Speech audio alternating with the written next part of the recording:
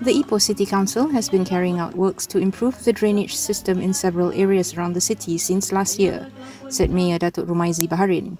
He said excavation, cleaning, widening and deepening of the drainage system are being done to reduce the risk of more hazardous flash floods.